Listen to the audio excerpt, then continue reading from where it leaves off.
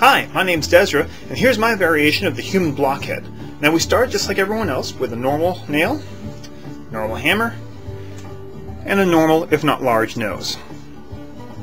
Now, you insert the nail into the beginning of your nose, start to drive it home with the hammer. Okay. And I like to let people see it halfway and let them see it's really going in the nose, not in the side or behind my hand or anything like that. We finish up into the top part, getting through the cartilage,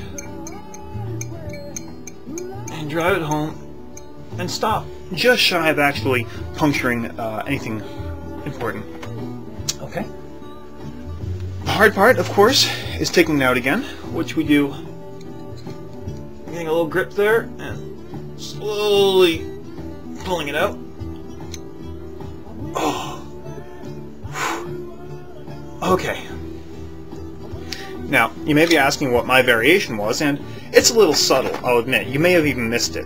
What I suggest you do is when you do the blockhead, try it while you're standing on broken glass. So have fun with that, and let me know if you have any questions. Bye!